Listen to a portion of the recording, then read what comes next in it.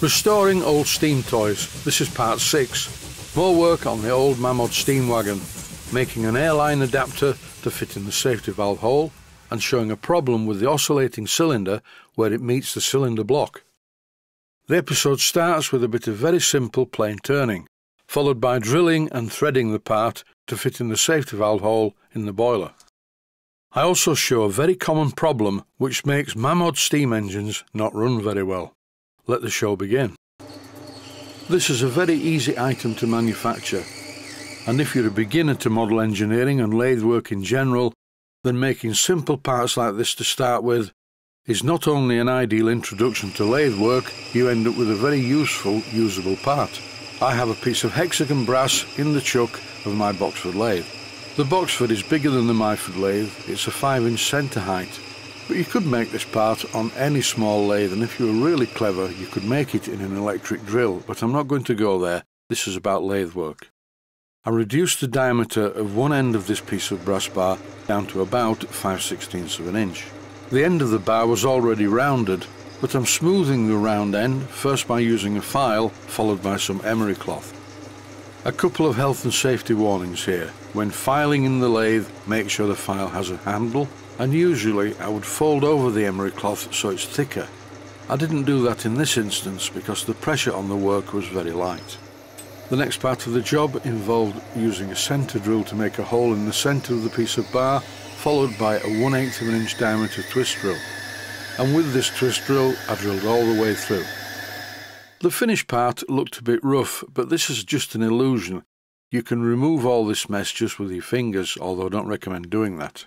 I just rubbed the piece of hexagon bar on a piece of wet to dry sandpaper, 400 grade to be exact, and all of the roughness was removed, and now it looks quite good.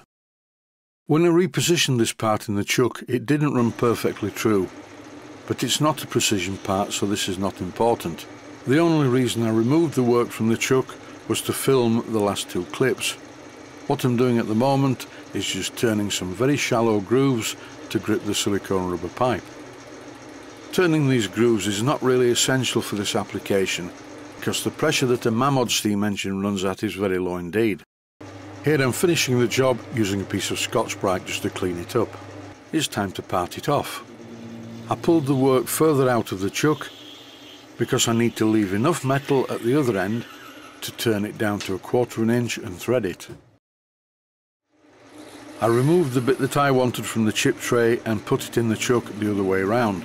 Now once again I need to machine this part, but this time accurately down to 1/4 inch in diameter.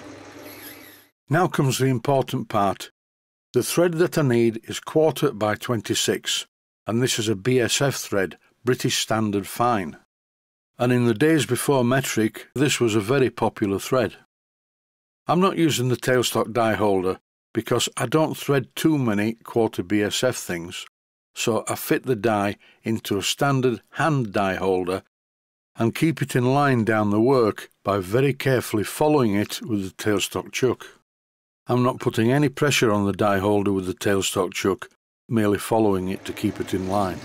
After cutting the thread, the final part of the job is to use a very narrow parting tool to make a shallow groove where the hexagon finishes and the thread begins. The reason for this is so that I can fit a silicone O-ring.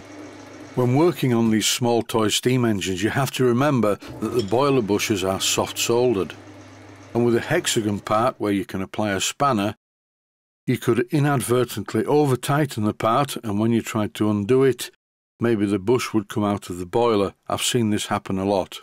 Health and safety warning: never connect high pressure compressed air to a model boiler under any circumstances. If your compressor does not have a pressure gauge with a regulator valve on the air outlet, do not use it for this purpose. And to conclude the warnings, do not use a hose clip. It is unnecessary for low air pressure.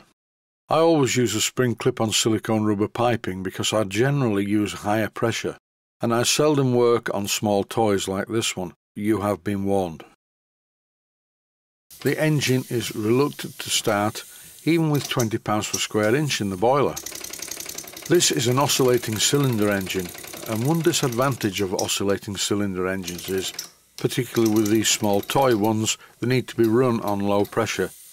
Look carefully at this clip and you will see that the reversing lever is moving about all over the place. The entire assembly seems to be loose. Why is this?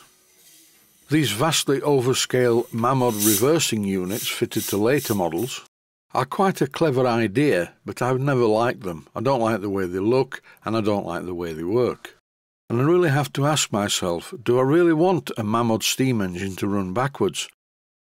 I've removed the trunnion pin, which is the pin with the spring that holds the cylinder to this unit.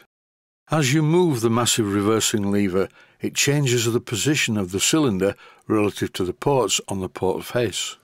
With the trunnion pin removed, I can have a look at the cylinder, and if you look carefully at the cylinder, the port face wear is quite uneven at one side. What has caused the problem? The answer, the owner of the engine. Here I'm demonstrating what I've just been talking about, and as you can see, a lot of pressure is put on the right hand side of the port face when you pull the piston away from the crank pin. Here's a piston that I removed from the cylinder the wrong way. The problem had been caused a long time ago and not by me. When I looked at the port face from the top, I could see that it was bent.